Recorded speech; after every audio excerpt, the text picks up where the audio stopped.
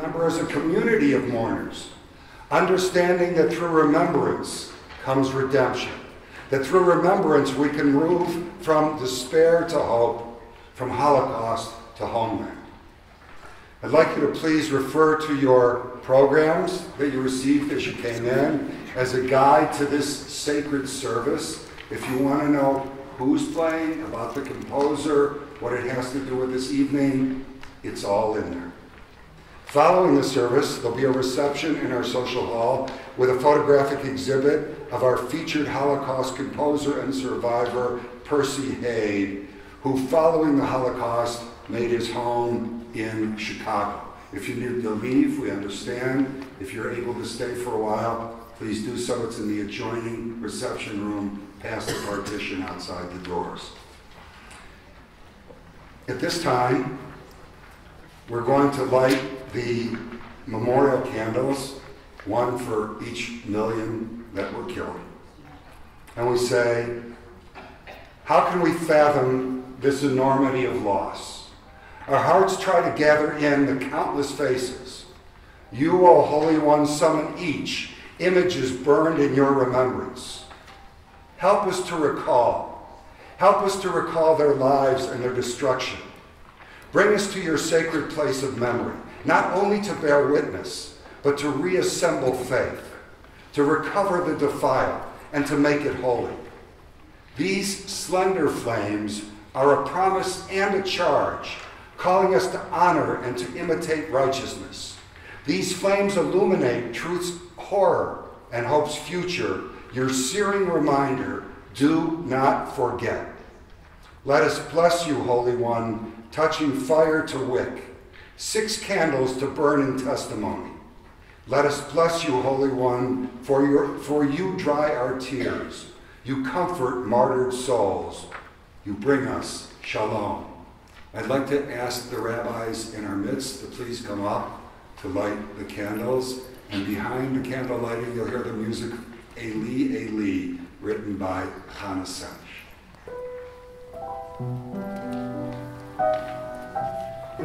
So you have this pressed down. It could take a few minutes. So this is pressed down.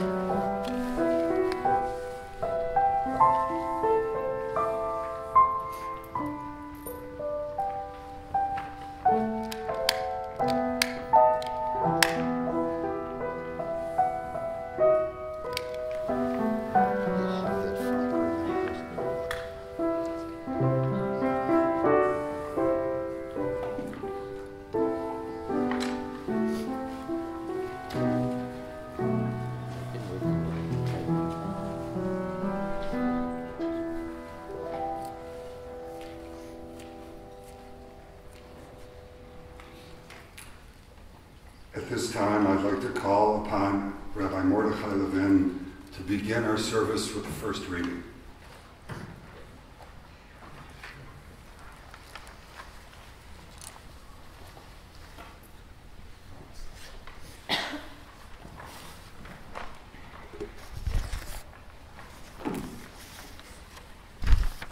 From the book Between Life and Death, My Memoirs, by Sonia Haidt-Green. Sonia's family before the Russian and German occupation of Lithuania. As we look back on the unimaginable horrors of the Holocaust, the normalcy of life in everyday living prior to it tends to get lost or forgotten. We must remember that prior to the Holocaust, people lived normal everyday lives. When Hitler became Chancellor in Germany, first slowly and then more rapidly, life was turned upside down, and everything became the opposite for which it was created. Instead of protecting people and human rights, the local and federal government apparatus, security, police forces and law became instruments for destruction, death, and eventually genocide. Doctors became agents of death. Lawyers became defenders of death. And many intellectuals and teachers used their intellect and influence on students and disciples to promote, create, and facilitate the racist and genocidal aspirations of the Nazi regime. Sonia writes about her family prior to the war. She says, "We were a middle-class family living in Lithuania, in the town of Shabu. Our family consisted of our wonderful father Max, whom I loved very much. He had such a good way with us children. He was always with a smile, interested in things we did and very proud of his family. He was known as an honest and smart man, and often people used to come to him for his advice. He was also very charitable. My father's parents lived in Dohnányi, Lithuania, who had a nice Jewish community. Nobody survived the war. All the Jews were killed before the Germans gave the order to do so. My grandfather Shlomo Percy was a feldsher, a folk healer, as they used to call them in those days. Before a person went to a doctor, they used to go to the feldsher for all kinds of remedies. My aunt Sonia emigrated to Palestine. My grandmother was a midwife. My mother's uncle was a pious Jew with a yard goods store. Farmers from all around used to come to buy in the store. And he was also a rabbi, a treasurer in his synagogue. Summer vacations consisted of visiting family, bringing presents, especially beautiful hand-sewn dresses for the girls. My mother's cousin had a flour mill. My beautiful mother Rachel had a gorgeous singing voice, soprano. She was creative and gifted and used to sew beautiful clothes for us, and there really wasn't a thing she couldn't do.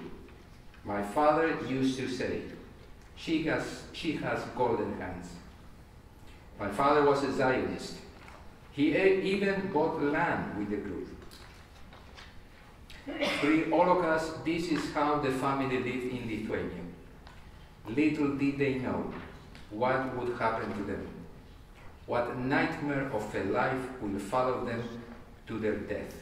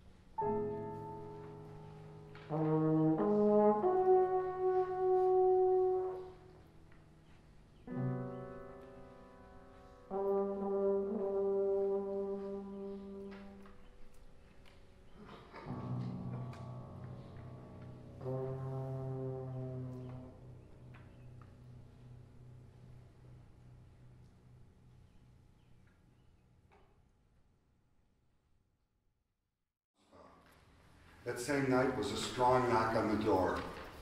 2 Lithuanians and 1 German came in and arrested my father and my friend Alec. That was the last time I saw my dear dad and Alec.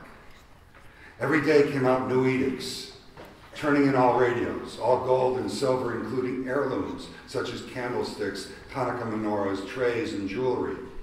The edicts read, disobedience will be punished by death.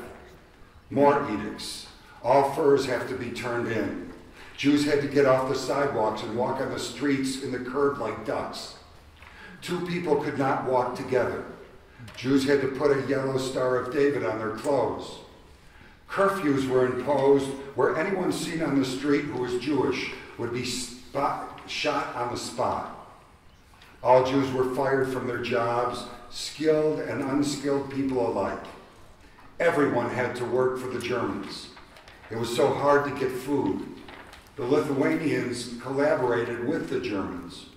One day, we were grabbed off the street and made to work from dusk till dawn in the fields pulling out carrots. The food was meager, and we were cut off from the world. People lived in great confusion. All kinds of rumors were circling around.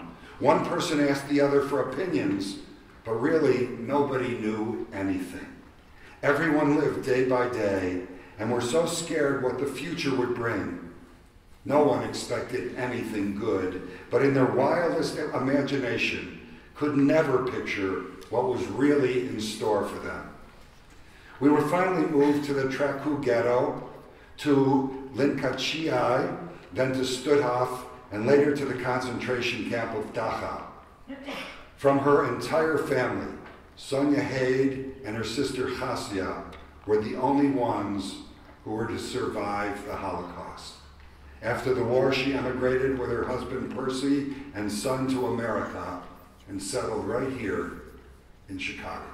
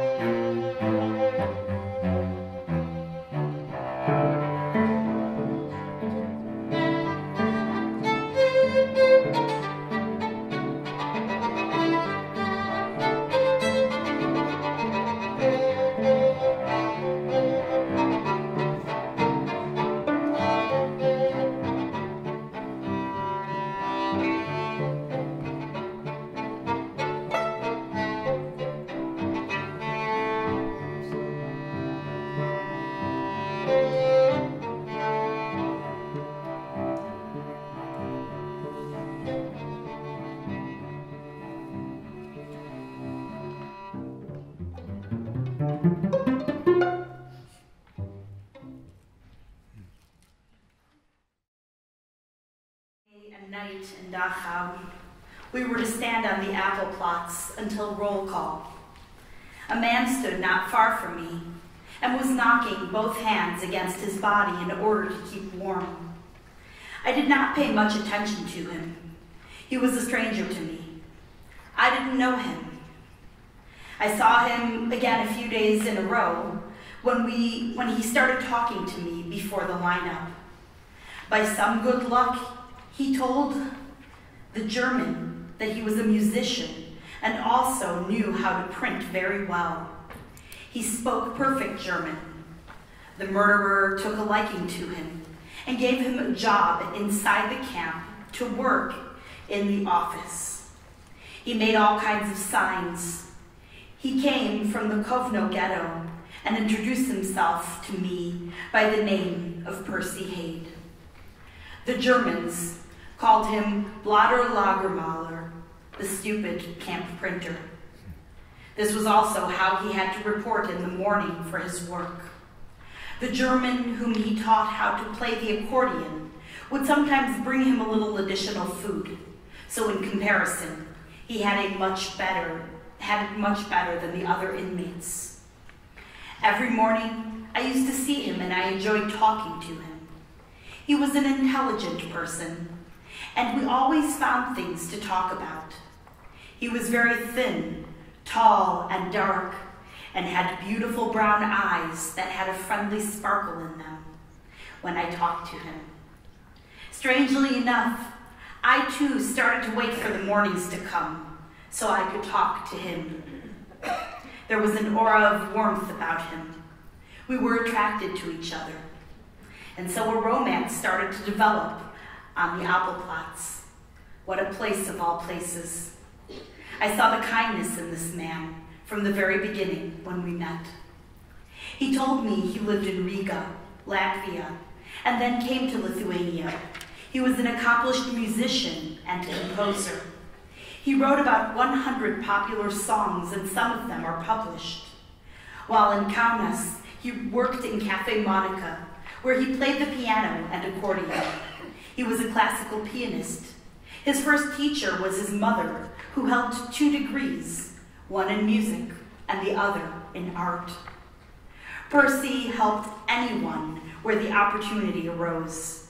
He made a hiding place for his family, where they put food and water in there, and some first aid things. Helping others and providing for the emergencies was very dangerous. It could spell death. One day at the apple plots, Percy said to me, "Chibi," my nickname, "do you like music? Then you like me too." He told me that they had an orchestra in the Kovno ghetto, and people who liked music used to come to the concerts to forget themselves for an hour or so from all of their troubles. Percy played the accordion and piano along with other musicians. He wrote a few songs in the ghetto like Mamele, Schneile, and people used to sing them. That evening, we heard about the liquidation of the Kovno ghetto and the big action that followed, where about 10,000 people were killed at the 9th Fort. That night, I was tormented, and it was also hard to comprehend. How can a real human being be so cruel to his fellow men?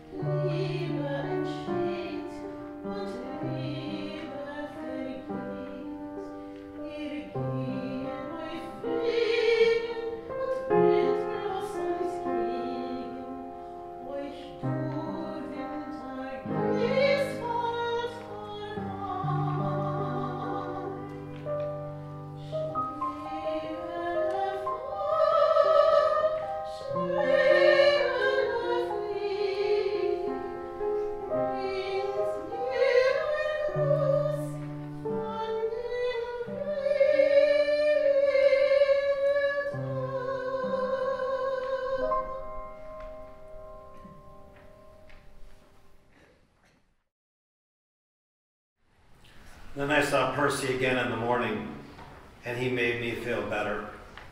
He gave me a little piece of paper, which I put in my pocket right away. It was dangerous to receive and keep notes, for they checked at the gate, and they had found that there would have been grave consequences, but somehow I kept it. It said, and this is a translation from the German, "If you love me. I don't know you, nevertheless I love you. It has been like that. I will not change it. If you love me, I do not know, but I only know that love hurts." I was pleasantly surprised by this note, and all the notes that he had subsequently sent to me, which I had saved. And so I answered him, "Mr. Percy Hayde, the angels, they call it empire of heaven. The devils, they call it pain of hell. The people, they call it love." Your little attentiveness gave me a lot of joy.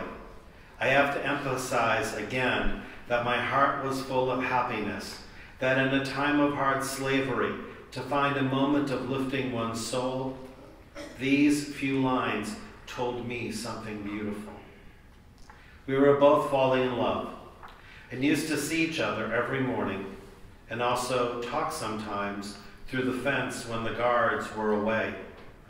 Being in love gave us both an incentive to try very hard to survive the war. One day, he gave me a piece of paper, and when I opened it, I saw the song was written on it. I couldn't believe my eyes. He made the lines for the music on a plain piece of paper, and the notes were written on them. It said, "Ein Traum," and the other side it said, "Percy Hayde, a dream for you. Tonight I dreamt of you. You kissed my lips. You were so good to me, but it was a dream of love and happiness, of yearning hours. Oh, come back to me, so destiny should bind us together." Your eyes look at me, they ask me. My reply is and remains, "I love you." Tonight I dreamt of you, I kissed your lips. You were so good to me, but it was only a dream.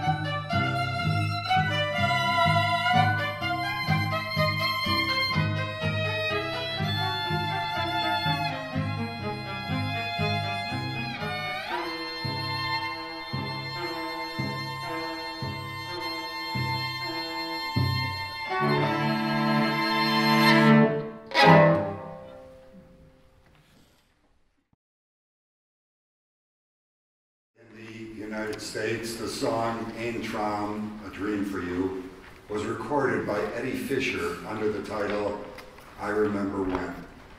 While Mr. Haig worked in the so-called office, he had a chance to get a pencil or scraps of paper. On scraps, he started to write his symphonic work, his Fantasie in Gelb, Fantasie in Yellow, for the yellow Star of David that we wear on our clothes in the ghetto. He finished it after the war.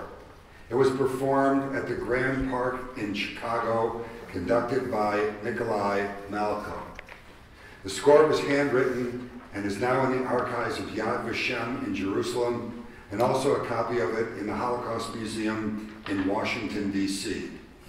And now it is being heard once again for the first time since the 1950s here at Temple Anshe Sholom for our Holocaust Memorial Service, thanks to the generosity of Brett Word, musicologist at the United States Holocaust Memorial Museum, who sat with me, reviewed music with me, and was instrumental in making this evening possible.